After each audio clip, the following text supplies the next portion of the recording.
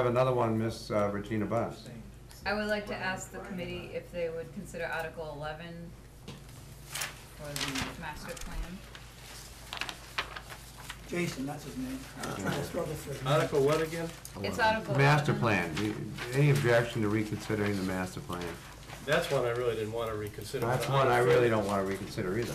But out of fairness, and this is what being the collegiality of working with selectmen. We talked about this on What were we just? November 26th for 15 and a half minutes. Yep, We talked on it again on January 3rd for for 20, 26 and 3/4 minutes. right. Well, I was just The Board of at, Selectmen, on the contrary, spoke on this article on December 17th for a total of 59 seconds. And they spoke again Monday night, the 7th, for a total of 6 minutes and 43 seconds. So it is clear, based on that alone, we have spent more than twice the amount of time discussing this than the Board of Selectmen has. That's And correct. that may be why we're not real thrilled about doing it again. well, Go ahead, Regina, make your case. why I'm asking for reconsideration is because I attended a team that we've established in town, working with DES, and Jay Diener, Rayanne, myself, Nancy Stiles, Bob Ladd. We are going to be having a zoning rep, and we also have the town planner and Mark Olson from the planning board on it, and it's to address all these different flooding issues we have going on all throughout town, to do a better assessment, to possibly work on getting some grants. So, and Jason brought up tonight at the meeting that this would also be a chapter if we were to move to work on the master plan, which would just go in conjunction with everything we're talking about. I mean, I really think that getting a master plan into a working document needs to get done. I don't see Jason Bashand as our town planner letting it sit on a shelf. He's hoping that it will be a document that all boards can use to determine what should and shouldn't be done. So I just wanted to add the additional information that I received at my 3 o'clock meeting, and how this, working with this team and all other state agencies and things like that, we're hoping to have some speakers come in and, you know, get the residents involved at some point. And this would be an additional thing that would get added on to our master plan, because it's really affecting a lot of people in the town, not just down the main beach, but really all over town. I mean, it's floody or it's swampy everywhere, and something really needs to be done about it. Mr. Warburton. I'm going to compliment you again, because one of the things that have stuck in my mind and why most of us were against this, and I've seen it when I've been on boards, these master plans are fine if it's in your favor. If it isn't, it isn't. And you go before these developers come for the planning, zoning. The other thing I would add, long after I was gone as selectman, Mr. Bashand works for the planning board, right? Yeah. Okay, well, those guys could change too and have a whole new direction. I've seen too many plans in this town, and I think we need to have, what's that word? What do we do uptown in Lemaze? What's that? I can never get that word. What do Good we? stuff.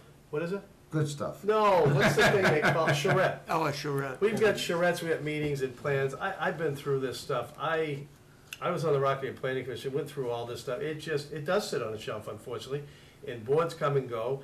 I think there needs to be more discussion about all kinds of things, including what you're talking. I love the flooding issue you're addressing. But I haven't changed my tune on this, because I've seen it happen. I'm absolutely in agreement with Chairman Jones and what he said about this. We put it in, and believe me, the lawyers and the developers and the boards all find it when it's in their favor. Then it's not, we don't care about the master plan. So that's all I have. This is a plan. Right. To fund a plan. To create a plan. Create a plan. That will ultimately produce a plan. Right. And when I asked Jason what he would guess the cost to be actually producing the real plan, Yeah.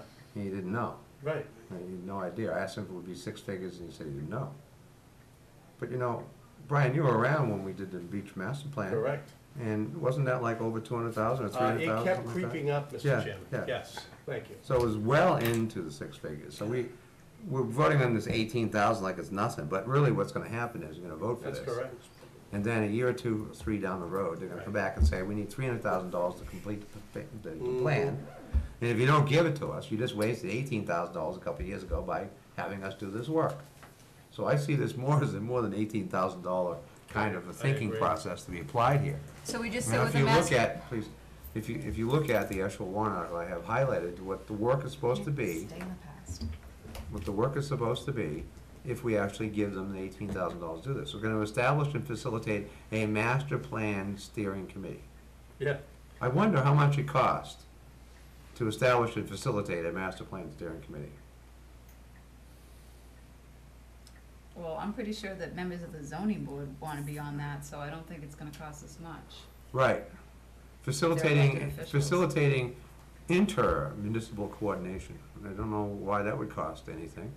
Initiating a visioning process resulting in a draft vision chapter. I mean, do not, we have staff already to write that? well, that's what I was gonna say. And preparing a master plan template. Well, isn't the RPC already providing, or has offered to provide said template?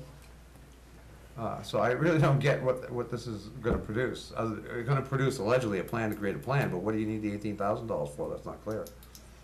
To me, I don't see any cost items in there. Right. Of any consequence that couldn't be done with existing resources. Go ahead, Jerry. Yeah, I've listened to Jason. And you know, if I had a master plan with a big thick book, I wouldn't just bring it in and wave it in front of my boss. I'd say, look, I've been through this thing page by page.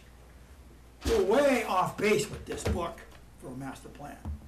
Well, let me give you I'll give you 20 examples while this master plan is completely obsolete. Right. And that we ought to change it. I would convince him that I would be right. Okay? I don't know what's in that master plan. I know some good people worked on it. Whether he's been through that book and actually has looked at it, chapter by chapter, and come away with a strong sentiment, I don't know that. He didn't sell me on that. I've heard the presentation a couple of times. So, I agree with Tim, with what Tim said, and Brian as well. At this point in time, I plead nolo on this. Yeah.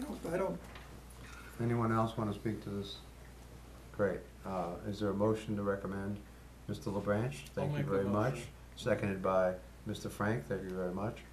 All those who actually were in favor of recommending this, please raise your hand. 1, 2, that'd be Regina and Mr. Frank. All those who actually do not recommend this, please raise your hand.